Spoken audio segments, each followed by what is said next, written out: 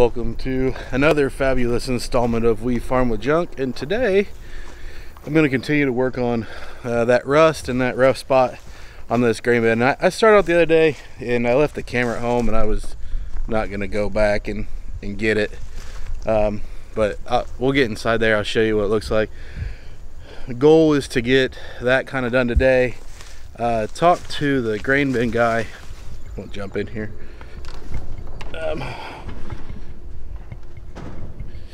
And he said to spray it down with vinegar, like a vinegar solution.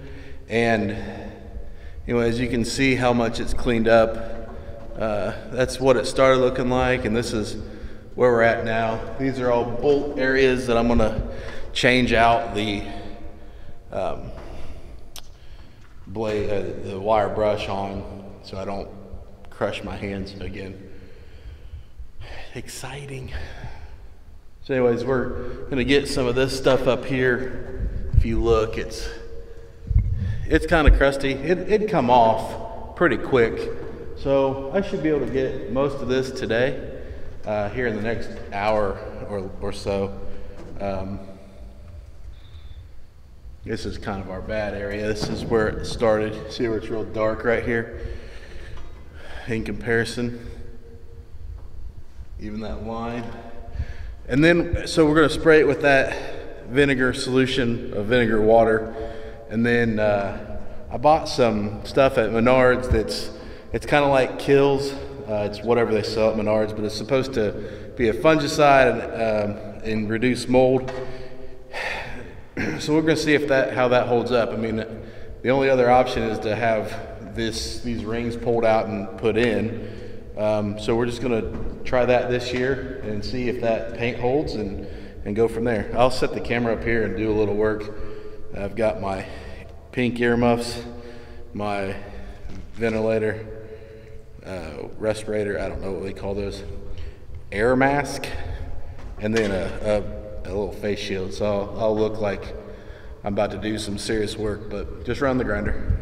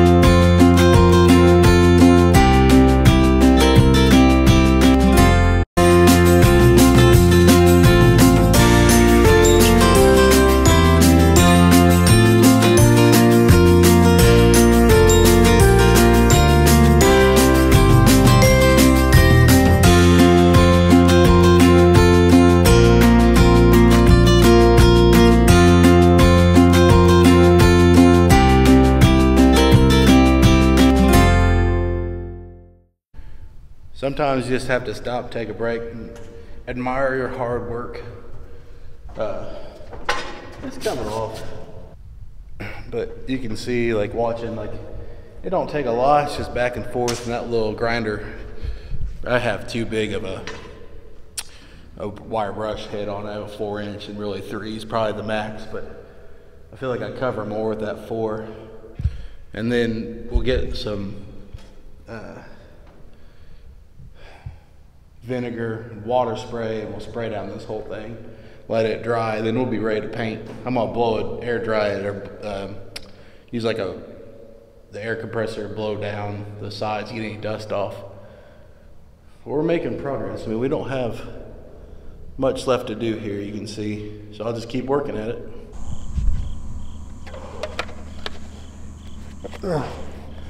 So we got it wire brushed all down. I got a light in here. It got dark on me.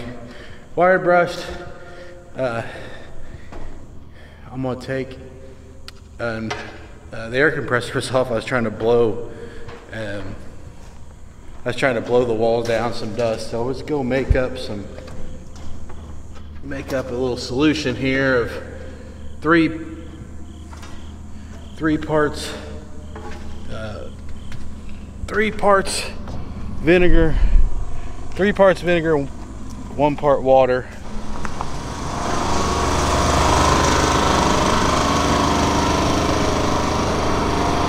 So just going to use just some white distilled vinegar. Can't seem to get this open.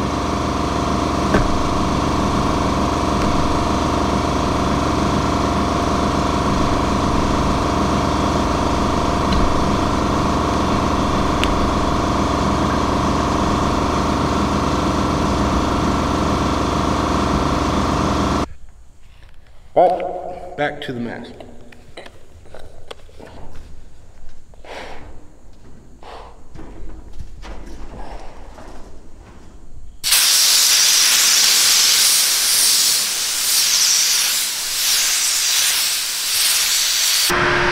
I just want to show how dusty it is in there. I kicked on the fan just to try to blow some air.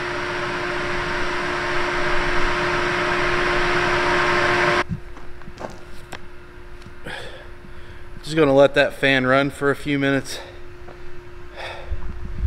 I'm gonna set the camera down. Sweet. Glasses are filthy. I hit my finger. Ugh.